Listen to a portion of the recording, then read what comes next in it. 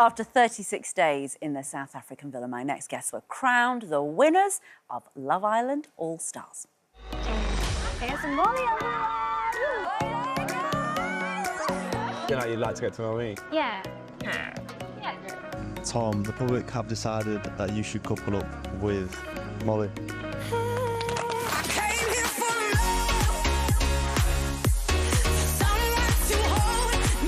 Molly's heart rate was raised the most by Callum.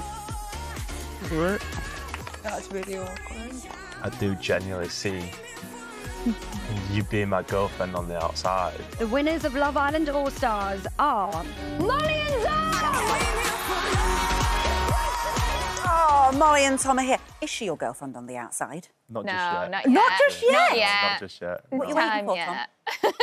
I don't know. I think obviously me and Molly are very we are private people. We've not met families. Yeah, or we haven't anything met yet, family. So Want it to be like the right moment. Yeah. Oh, that's lovely. And you're both on site. Well, congratulations. Thank What a you. lovely thing. You only just landed back in the UK. Was it last night? The night before. Night yeah. before. The night before, Yeah, right, night before. fine. And what's been the reaction like since you got back?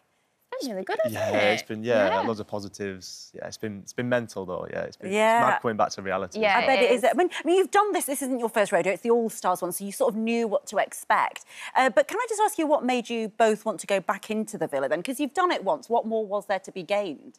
I think obviously you don't even really normally get to do it once, let alone twice. So it's a great opportunity to like go back on. And I was quite good last time. I found somebody. Obviously that came to an end. So I thought, why not give it another shot? And now I found someone again. Yeah, exact same. Like I said, you only get some people don't even get to do it at all, and we got to do it twice. I had the best time ever last time, and this time was 10 times better. Were you just expecting it just to be a sort of a fun jaunt, or did you actually genuinely think, well, maybe I will fall in love with somebody?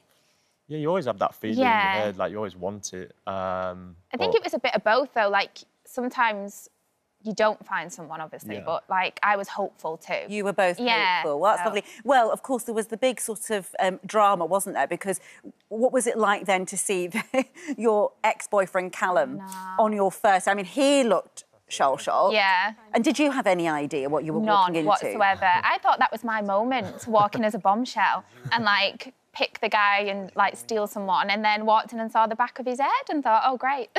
So, yeah, bit awkward. And Tom, can you remember when she walked in, did you know who she was? Did you recognise her? What were you thinking? Yeah, obviously, I knew of Molly from the outside. We've never spoke or anything like that. But, yeah, I saw her walk in, and then when I saw her walk in, I was like, get me in there.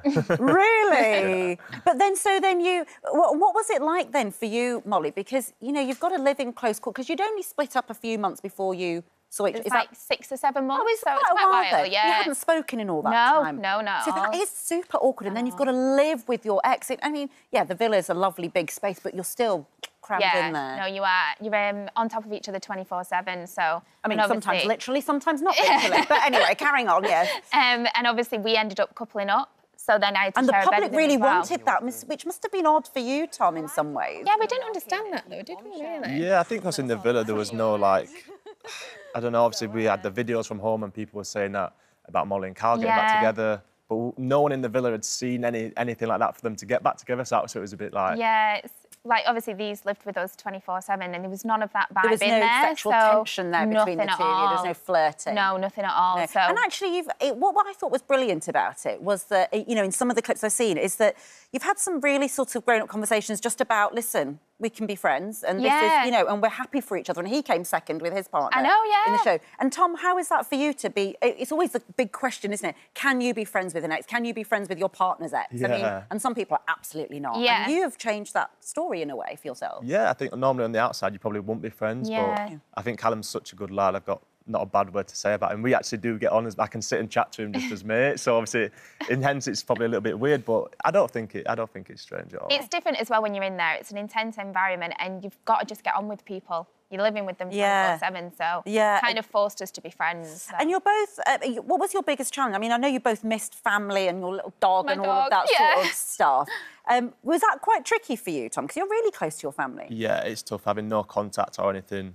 Like, if you're ever feeling a bit down, all I want to do is ring my sister or ring my mum and my dad, and you don't have that, but it's a very tight-knit group of people in there, so everyone's got each other's back. But yeah, it's very tough in that sense. And you did have some rather high-profile people giving you a bit of support, didn't you, when you were in there? Where did they come from? Yeah, were you a bit surprised? Yeah. Yeah. Let's have a quick look. So there was Robbie Savage and Ria Fenton, because you're a footballer. Yeah, yeah. Have we got the... Enjoy it. And we're rooting for you in the final. You and Molly have done incredibly well, and you make a beautiful couple. Now just go on. So are you going back, is it Macclesfield? Are you? Yeah. So I'm wanting to go back playing football, back to Macclesfield. Yeah, that's my You have to get straight back into training, you see, won't you? Because they're not going to... They'll love you on Love Island and everything, the profile, but they're going to want proper sportsmen back. Yeah, I need to get back fit. That's my plan. Get my head down, and yeah, get back fit. Yeah, and I know you want to meet each other's families, but I'm assuming that the dog is the key one. Oh yeah. Yeah.